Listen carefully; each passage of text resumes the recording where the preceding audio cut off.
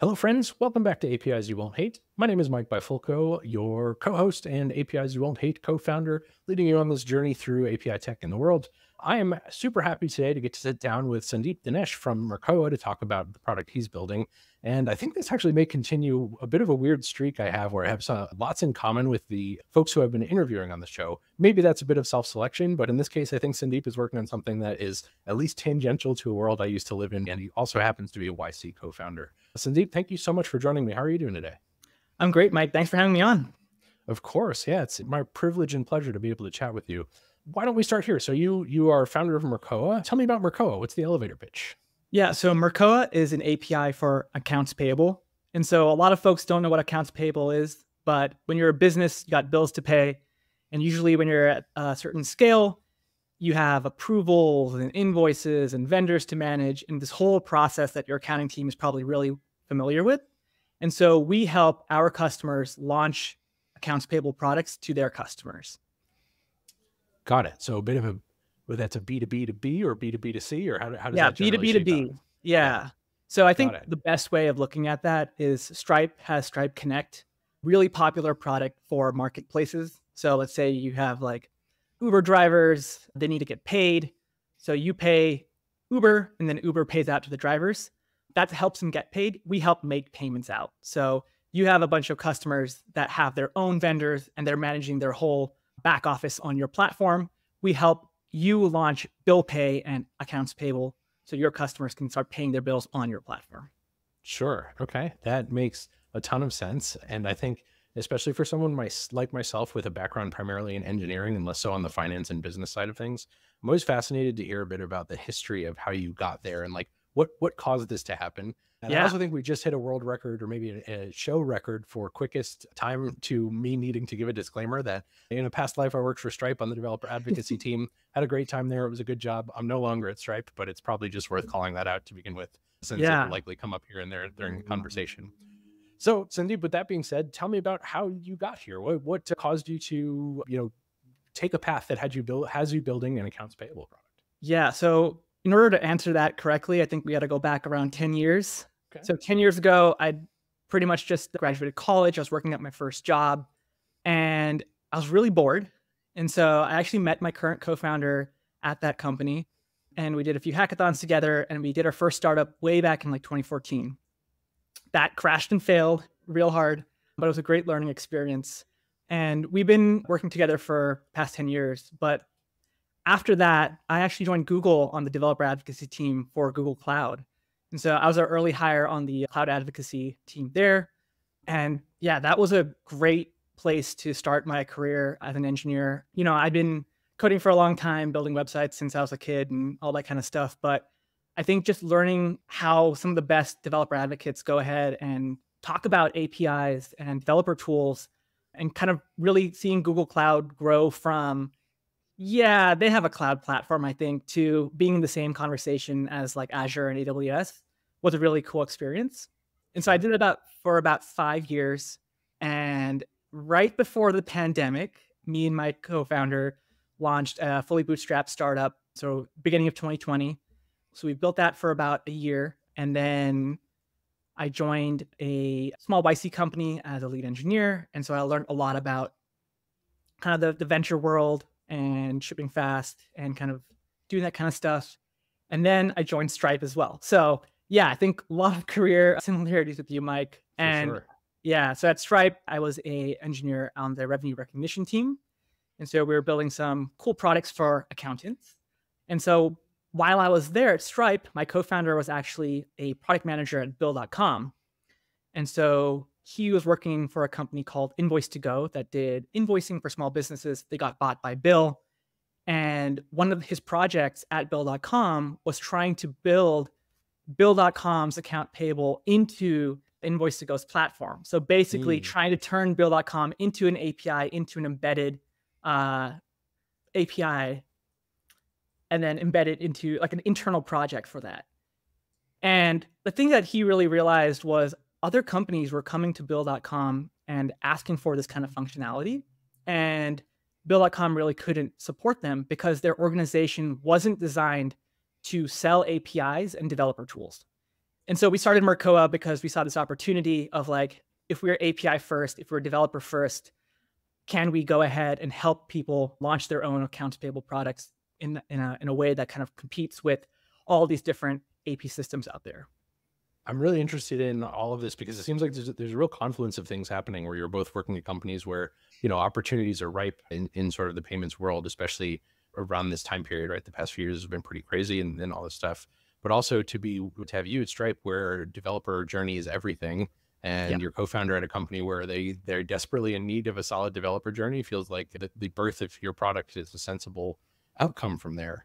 I'm curious for yourself and your co-founder, did either of you have sort of like business education background, or were you both sort of traditional engineers going into this?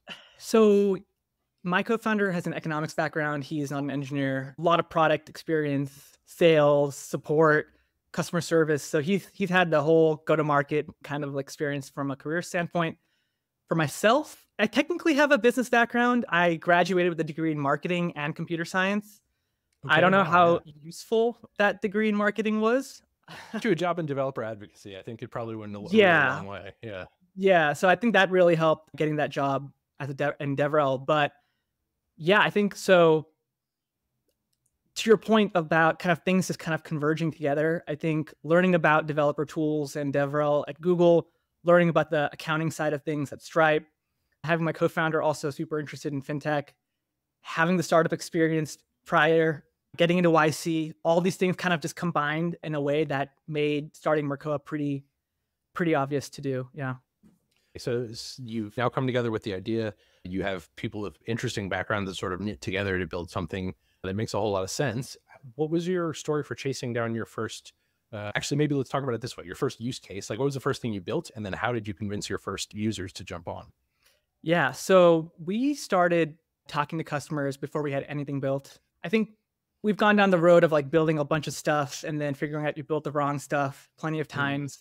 So we started having phone calls with folks in our network, through LinkedIn. We've been very fortunate that we've done a lot of people coming in, talking to us through LinkedIn. So yeah, we had a lot of folks, we talked to them, try to really understand what problem they're trying to solve, what's important, what's difficult about this. And we kind of sprinted to create a demo. And so we had like a nice happy path of like, you can embed this into your product, and now your customers can start paying bills. And that first demo was basically an iframe that you drop in. And the word iframe kind of like burns the ears of many folks out there. They hear that and they're like, I don't like that. But it was kind of the fastest way for us to validate that, hey, drop this in and see if it works. We had an API. It was hand documented, hand rolled, pretty bad. But, we just want to validate, does anyone even care? And so we started getting folks who were interested. We started signing some pilots. And then we started getting really serious about how do we deliver this product. So that was kind of the beginning, and I can go into more, but yeah. Yeah. Okay. Well, I'm already hearing things that make me think that maybe having a marketing background was probably pretty helpful there, but maybe also having built and been through the ringer with past companies, especially bootstrapped ones, is really interesting there. I talk about this a lot, and I almost feel a little, I don't know, I always feel like it's hard to really land this with people until you've actually experienced it in some way. But many first-time founders will go and build a product with an idea that is, whether good or not told to enough people, and then they don't go and chase down enough feedback before building the thing. And the trope for me is someone who talks about like, well, it's not ready yet. I haven't shared it with anyone because it's not ready. And never ready. You described just now, yeah, it's never ready. Nothing is ever done ever. That's the whole thing with software. What you've just described for me is entirely the inverse of that, right? Like we didn't build anything. We didn't talk to a bunch of people first and then build something that was nobody's favorite idea, but at least better than what existed before. That's a skill that takes some time and is definitely a nuanced approach, especially as compared to, I don't know what I would call maybe the traditional like first time founder thing. Yeah. And so when you do that, what are the signals that you were looking for to even pursue further? So I'd imagine you got some early signals that people were using it and liking it. Is it, hey, I want more, or hey, we think we could make this better for you, or find 1,000 more of you, or what was what you were looking for at that point? Yeah, so it's actually really funny. I think we went about Mercoa in a way completely different from our other products. So I think one thing is we're building financial infrastructure. So that takes quite a lot of time to build. And it takes quite a lot of time to build trust in that product, right? So like we're moving millions of dollars. you're not going to want to just trust two random guys who build a product in a weekend to do that, right? So I think for us, we were really trying to figure out, is there market demand for something like this first? Can we find those people in a repeatable process? And then what are those people's biggest like need, right? And so at the end of the day, our product is pretty complicated. We call it like the 8 components, and each one of those components can be used a la carte by itself together. So it's a pretty like complicated platform. So the first thing that we really wanted to do was validate, hey, are there people out there? Is this like a market that even exists? And I think we did that by just trying to talk to as many people as possible in the industry. Are you building this yourself? We got a lot of, yep, this is on my roadmap for next year. For next year, I don't have any resources against it, but I want to do it. And we're like, okay, that sounds really interesting. It's like, do you want to partner with someone? It's like, yeah, absolutely. If someone would build this for me, I would definitely want to talk to that person. We're like, okay, that's great. And then the last challenge was, how do we find these people? And I think for that, it was really a struggle because there's no like list of vertical SaaS companies. And that's who we primarily sell to, is vertical SaaS. So it's really hard to find those folks because there's a bunch of founders starting them all the time. They have a lot of deep expertise in like, let's say, the construction space or dental or home services, right? And so maybe they've worked in that industry for a while. Maybe they've run Airbnbs and they want to start a business to help other folks in that industry. Like, how do you find these folks? It was really difficult. And for us, we really try to solve that by being the most helpful folks out there. So a lot of people starting these companies don't have fintech or finance backgrounds. And so we started writing content on how do you monetize this kind of like platform? What are your customers looking for when it comes to like payments? And just trying to be really helpful. And so we actually wrote a 28-page guide on how to build Mercoa from scratch.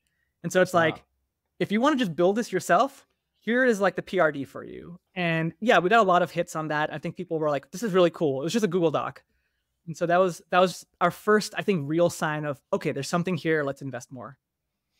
I think that sends a strong signal too, that it's like, well, we don't have secrets. This is just a hard thing to do. Like you're welcome if you want to go and, go on this journey, but it's probably the sort of thing that you need a few people and many, many person hours of engineering time to get through. And even then your industry background probably helped quite a bit there too. Yep. Right on. I'm super into that as a path to go, and very, very much a show of strength there too. Like, cool, here, have all our secrets. Good luck. So where does Y Combinator come into the picture? Yeah. So I was at Stripe. I basically just joined. I was about almost like a year in. I felt like I was fully onboarded at this point. And my co-founder was, hey, let's apply to YC. And we would apply to YC plenty of times for other ideas. And like, hey, let's throw in an application. So we threw one in very last minute and we got in, which is a very happy surprise. We took the weekend and we're like, yep, we've been waiting for this opportunity for a long time. I don't want to live my life thinking, what if? I think this is a huge opportunity. Like, let's go. They're going to give us some money. Let's go try it out. And we just hit the ground running really hard. So we quit our jobs and started building, started talking to customers. Basically, like, as my co-founder was lining up these meetings, trying to validate that idea, like I was talking about, I was like, what is the smallest demo we can throw in front of people to kind of give them an idea? So we did Figma to start, and then very quickly moved to like a clickable demo. And that was all before we actually started YC. So we were winter 23. And so we were doing this in like November and December. And so YC started in January. And I think within the first month, we signed our first contract. And so that was like a big validation for us. Yeah, of course. Then it's funny, I don't know this off the top of my head, but to clarify, winter 23 is starting January 2023-ish, or was that into, okay, yeah. So yeah, first 3 months of, yep. Got it. Okay. Yeah. And so you've obviously come a long way since then. One of the things that I found valuable when Kraftwerk went through Y Combinator was we were really focused for a few months during YC on set an ambitious and hard goal that is meaningful, and do everything you can to build a narrative towards that. It sounds like you headed into YC with a working clickable demo and were maybe chasing down customers. What was sort of your North Star at that point? Yeah, so we wanted to close 10 customers, very aggressive. We did not get there. We got pretty close. I think, again, our goal through that 3 months was, can we kill this idea of like, what do we do to lose conviction that this is the business we want to build? I think both of us are, kind of mid-career We both are married, all that kind of stuff. And so it was like, you know, it's not our first rodeo doing a startup. We know how difficult it can be and how easy it is to lose motivation. And so it's like, let's do that fast rather than slow. So I guess Yeah. like fail fast. I don't know if you want to call it that. But yeah, I think that was kind of the whole goal was like, can we just lose conviction on this idea and kind of just shut it down? And everything that we did went the other direction of like, oh, wow, okay, we've kind of gained conviction. And I think at the end of that, we were like, yeah, this is what we want to spend a long time building because we think it's going to be really big. And I think we're the right team to do it. And so that was kind of our internal goal at YC. Obviously, I think they talk about this a lot. You know, you have the 2-week check-ins with the group partners. And so we had pretty aggressive goals on trying to close new customers and leads. And so, yeah, that was kind of like the external goal. But I think really internally, it was, can we kill this idea and not even launch it? Sure. You're absolutely the first founder I've talked to who is going about this by way of like the debate me route. Like, you know, convince me this is a bad idea. I really like that, especially in the case where like you're being, it forces you to be maybe intellectually honest with yourself, which can be really hard to do. A lot of people get almost delusional about their idea and will go a really long way before they decide that like, oh, you know, it turns out the thing that I'm building is just not a big enough molehill to be scalable at the scale that we need it to be, especially once you start taking on investment. That becomes a much, much bigger molehill to tackle too. Yeah. Okay. So you finished YC's program at the end of last winter. So March-ish of last year. What's happened since then? Yeah. So I think we've learned a lot about what is kind of what is an MVP versus an MLP, a minimum lovable product. So I was talking about the iframe. Yeah, no one likes that. Our API has gotten a lot more complicated. So I think you've had Danny from Fern on this podcast before. So we are big users of Fern. We use them for server side, client side, and docs. And so we basically moved our whole API over to Fern during the batch. And so we were batchmates together. So very glad I met them early in the business. So I think one thing that we've learned is just how important developer experience and API documentation is for our sales process. And so I think a lot of folks in fintech, the bar is very low for good APIs in fintech. I think Stripe is like way up there, and everyone kind of assumes that everyone also has like Stripe level documentation, SDKs, all this kind of stuff. And no, it is like pretty bad. And so I think like the bar is low, but we want to go really above and beyond to kind of provide that really good experience. And I think the big reason why is, well, twofold. One, you know, we sell to product teams, but the technical co-founder or VP of engineering or lead engineer, whoever it might be, depending on company sides, does have a very big say in the go, no go, right? If they look at our SDKs and APIs and they're like, this looks like my team is going to struggle to implement, I don't think they're going to be serious about this, we're not going to win that deal, right? So like the features and all the checkboxes might look really cool, but at the end of the day, because we are a embedded product, we are API first, we don't make money until you start using us, right? And so like that implementation is all about the technical kind of coupling of our service to yours. So the API SDKs are a huge part of our go-to-market movement. So that was a big learning. I think we were trying to build as fast as possible, and the docs went out of sync, and they didn't look good, and our guides weren't great.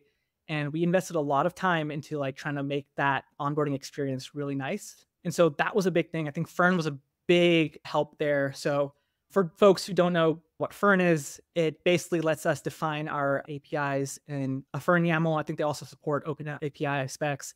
And it actually generates our server-side routes and client SDKs for a bunch of different languages, as well as our docs. So every time we make a change, all three of them are always in sync.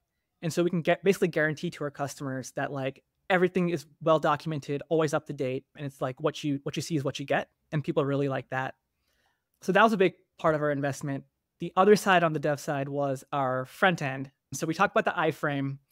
Iframes, I love iframes. They let you move really fast. With things like JWTs where you can pass in custom props, you can actually customize iframes pretty easily. I think a lot of companies that deliver their solution with iframes do that. But I think a lot of our customers were like, this is, even with this, is not good. Like, it's a black box. My like observability tools don't show me what's going on. If a customer has a question, I'm just kind of stuck on you guys to figure that out. And so we had built that iframe with React components underneath the covers. And so moving that from internal React components to an external library was a really big deal. And, I think like React components as a delivery mechanism, I think like Algolia does a really good job. It's a company called Quill. They do embedded analytics. That does a really good job. But it's kind of like a new way of delivering an embedded product. And so Yeah, I think so. Yeah. there's really not that much like best practices out there. So we've had to like learn a lot. So we're using Storybook for a long time to do kind of a documentation, but that's really great for like UI libraries. And that's not really what we're doing. And so we're actually migrating to a fully manual documentation for that, where we put our components, we talk about how you can use them. All of our components can take in a child component, and then we just pass you a bunch of hooks, right? Like that's not really a common use case for like UI libraries. So I think like that's been a big learning of like, how do we help our customers move fast? And that's the reason why they want to partner with someone like us and not build it in-house, is time to market, right? And so I think the back end is really complicated. That's, kind of expected. We have a lot of good documentation tooling for APIs, but then the front end, the React component side, I think that's kind of like a new world that we're exploring and trying to build up that kind of tooling ourselves. And yeah, so that's been a big learning for us. Yeah, that's a really fair point. I don't think I've really heard it put that way, but it's definitely something I've felt maybe as a beneficiary of it, as an end user of these sorts of things, that many of the SaaS products that I've come to love are ones where I essentially consume it through npm install and become an end user that way. And I can think of a few off the top of my head. Clerk does authentication very much in that way, where they ship a bunch of React components that you just toss it into your React app and suddenly you have authentication. PostHog does a really good job. They have some really nice React libraries that let you add product analytics and do a whole bunch of tracking and A/B tests and all this stuff that, in prior days would have been a much deeper build out with loads and loads of code and docs that you can imagine, and certainly a few others that I've used. And there's something to be said for that too, that is scaling your developer experience by way of taking advantage of the massive amount of time and love and care that folks from these other companies are putting into their deeply focused slice of the thing. Like authentication is something that I never want to become an expert on. And I'm sure I've said that on the podcast a billion times by now, but being able to effectively hire out smarter people than me for a price that scales with my success is like, sign me up. Let's do it. That's great. The interesting thing with these like embedded, so Clerk embedded authentication, like the thing there is it's the same for everyone, right? Like almost 90% of what you're trying to build with these embedded providers is the same as everyone else. And I think that's just kind of the same thing for us. We're say like, 80% of bill pay is like the same. It's an accounting process. Like there are GAAP principles that everyone follows to like pay their bills. Right. Just add your secret sauce on top that's like in specific for your industry or your vertical or like your customer base. But why are you trying to reinvent the wheel? And I think that's kind of like the bread and butter of embedded SaaS, right? We're fully white labeled. You don't know that we exist, but we let you move fast and like not worry about like the things that you don't want to worry about. Yeah. And again, to that point, Mercoa is successful only when your customers are, and there's an alignment of incentives there that's really interesting too. And another case where maybe solving the boring problem, so to say, is great for everyone involved. You can stay focused on your thing, much the way that, say a clerk would be focused on authentication. Yep. So I want to talk a little bit more about how Mercoa is built. So Fern is super interesting because they give you so much of that sort of love and care in the world of SDK code gen. So, and now Mercoa is available sort of pseudo natively in a bunch of languages, I'd imagine, as installable packages, SDKs, whatever you want to call them. And you get documentation out of it and all that. What is the underlying system that you're building then that speaks to Fern? Like, what's your architecture look like? Maybe what's the size of your team? Those sorts of things. Yeah. So a bit of background on me. At Google Cloud, I was on the Kubernetes team. So microservices were like my bread and butter. Yeah. And so very specifically not doing that with Mercoa. So team is very small. It's basically on the engineering side right now, it's just me. So we've kept the team pretty small on purpose to move very fast, kind of find product market fit, and then start scaling it out. And so it's pretty simple. We're running on Google Cloud Run, so fully serverless, and our database is on CockroachDB, which is also fully serverless. Yeah. So that's for folks who don't know what CockroachDB is. It is a Postgres compatible database kind of based on Google Spanner. And Spanner is a horizontally scalable, ACID compliant database that uses like crazy atomic clocks and all this kind of stuff to keep transactions always in sync as we scale out. And so we've kind of chosen technologies that let us scale by default because I don't want to deal with that. So really simple. It's a monolithic TypeScript Node.js backend. We use kind of the normal tools, GitHub and Sentry and all that stuff for monitoring. But yeah, we kept it very simple just so we can move fast. I've worked at teams where, you know, everything was split out into its own microservice, and it just kind of, as a small team, it's very hard to deal with that. So yeah, we're just kind of, how can we move really fast and how deliver a product that, you know, customers really want, and then we can think about breaking it down in the future. Right. And you mentioned you're the only engineer. Is it just you and your co-founder currently as well? Yeah, full time is just me and my co-founder. Yep. Yeah, amazing. Definitely very small and lean and mean at that scale. And if you're listening to the podcast, one of the things I would encourage you to do, which I think is maybe a good data point to like put side by side with that, is Mercoa's site does not convey a 2-person team even slightly. It looks pretty intense. There's a lot going on there. So, you know, applause is due to you and your co-founder. There's loads of stuff there, and I'm sure you're standing on the shoulders of giants in many ways by using lots of interesting tech there. But it speaks to what you can get done with some focus and maybe a bit of a marketing polish on things too. That's super cool. Thank you for the compliment. I think, yeah, definitely building on the shoulders of giants. I think like we try to use as much tooling as possible. We try to partner with vendors that can move us really quickly. But I think at a small team size, you know, our secret sauce is just customer support. And I think YC says this also, where it's like, what can you do that like Stripe or Google can't? And that is just like really focusing on the customer and really delivering solutions to them. You know, we don't have a lot of red tape. If someone really needs something, we can ship it tomorrow. We want to move very fast. We want to be very thoughtful. And back to the original point of no secrets, I think like even if you don't end up working with us, we still want to make you successful, because maybe in the future you will, maybe you won't. But at the end of the day, we want to move the whole industry forward. It's really painful when you see folks still using like pen and paper or checks or spreadsheets to do their finances. Yeah. Like, can we just move the world away from that is kind of like the goal, right? Like maybe it's us, maybe it's not, but let's move the world forward is kind of like the big picture. Yeah. Yeah. You've painted a very cool story as well around like having a focused idea and building something that addresses a direct problem that you understand really well. Often on this show, we talk a little bit about talk about a problem, a project, a product. Fern was one. Danny's been on the show where we've talked to him before about what they're doing. And sort of the pitch for API developers at that point is something along the lines of like, how do you know if you're someone who should be interested in using Fern? I would imagine there's probably a very direct story there for Mercoa too. So for devs who are used to integrating with APIs and building products, what's a sign that Mercoa might be solving problems that they should be interested in? Yeah. So I think the big one with Mercoa is if you're trying to build the financial back office for your customer, I think a lot of folks start with invoicing to start, right? So helping your customers get paid. Then kind of the next natural thing is banking. So helping them store those funds, manage those funds. And then you can go into payroll, you can go into spend and expense management, and you can go into accounts payable. And so basically we want to help you create that financial one-stop shop for your customer. And so that's money in, money management, and then money out. And so we plug into that money out piece. And I think the reason why a lot of folks don't really understand the opportunity in the money out side of things is I think when you're thinking about money in, it's like, hey, Stripe charges me 2.7% plus whatever. Okay, cool. I can charge like a fee for invoice processing, right? Like that's pretty like cut and dry. Like I understand how that works. When I'm storing funds, you know, I can make some float interest. Maybe I can like give you some like credit cards or debit cards to spend, and I can make something called interchange on those cards.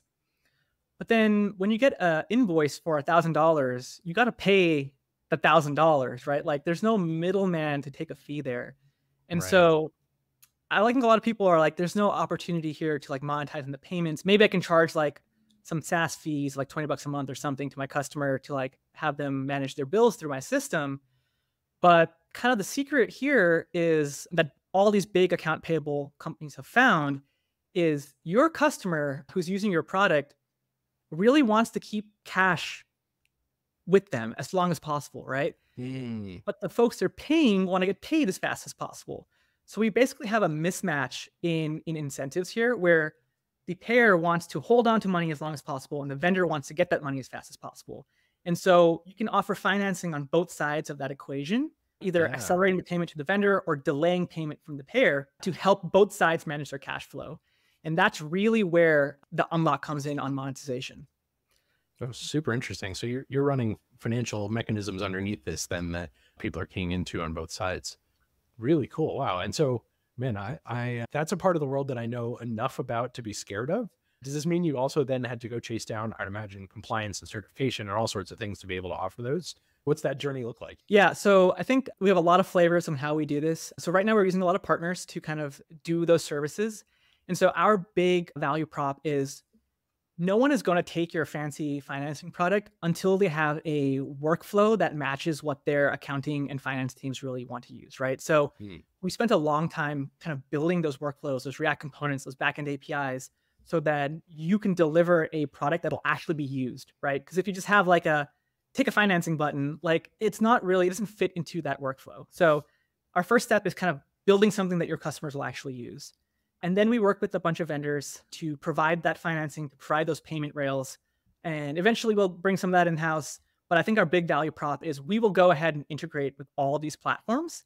And so then you just have one API to implement, drop it in, and then you get best in class payment rails out of the box. Yeah. A nice, clear story there too. That's fantastic. Okay, I do want to ask maybe the inverse of the question I asked before is, why would an API developer recognize that Mercoa is something they should be interested in? I also think there's a good number of people that listen to this show that may be sitting in shoes similar to yours from a year or two ago, where they may be getting signals that they're experiencing things or learning things at work or seeing problems that might make their way into a good company at some point. Do you have any advice for people like that for how to test an idea, how to prove something out as a business? That's a great question. I think experiencing that pain yourself at a big company, definitely a good sign. You know, at Google and Stripe, we have so many internal tools that like I wish existed outside. Great example of that is, both companies have like a launch process that you had to go through to launch anything public. And it's onerous process, but it's like really well thought out. Like on the Stripe side, like if you do anything that touches an API, someone from the developer relations team will come review, make sure it's consistent across the board. So like that kind of stuff, like, is there a product that you could build externally? There's also really simple things. Like I think there's a company called GoLinks. We use them at Mercoa. I think like Yeah. Google had that originally. And it's a whole company now where you just like go slash and you put a link name in and then it redirects you to a page. And it's so useful. And you're like, I had this at Google, now I don't. Like, let's go build a company about this. And so I think like, how do you validate that was kind of the question that you asked. I think having it yourself is great. And then going and talking to your friends, going and talking to your people in your network, right? Like if you're an engineer and you're building a developer tool, think you probably know some other engineers, like either work at your Likely, company, yeah. went to school with you, you worked previously with, met at a meetup. I don't know, right? Like you probably know somebody. So just go talk to them. People like talking about their problems. I think that's something that especially first-time founders are really afraid of. They're afraid of being rejected, being like, I have this great idea. I don't want to talk to anyone because what if they say it's bad? And for me, it's like, that's the best thing. Then I don't have to waste my time building this thing anymore, right?